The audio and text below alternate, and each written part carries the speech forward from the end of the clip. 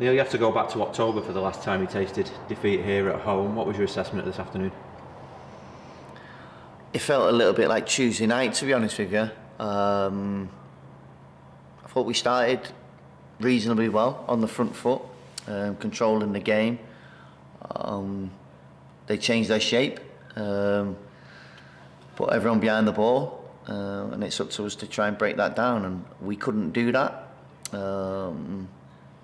Thought second half we created some good opportunities, and if you take one of them when it's 0-0, the game changes, and unfortunately we didn't. The goal is a real poor goal to concede from a set piece, because we've been good defending set pieces this season, and then yeah, we didn't get the ball in the box enough. We didn't create enough chaos in and around the goal up until like the last maybe 2 or 3 minutes.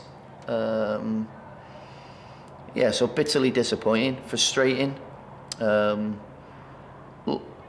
We wanted to become, you know, when I came here I said I wanted Blackpool to be a possession-based team who controls games and plays on the front foot, and we're doing that. We're doing lots of good things. We're just missing that final bit, and that obviously when it's happened twice in a matter of days, it's hard to take. But we've got 4 games to go. It's still in our control, and we never do things easy, do we? So. You mentioned that you're getting the ultimate respect from opposition at the moment, the change in the shape and trying to stifle, and I suppose the challenge is to come up with the solutions. Yeah, very much so, and obviously between the games we don't get a lot of time to work on that. We can talk about it, we can walk through a few things, but you can't practice it in game type scenarios. We can show videos, etc., clips, and then you're relying on the players on the pitch, and our ability let us down today. Our decisions let us down. We got into some really good areas, some really good moments, and we turned the ball over. We over elaborated on the ball. Our final pass wasn't there.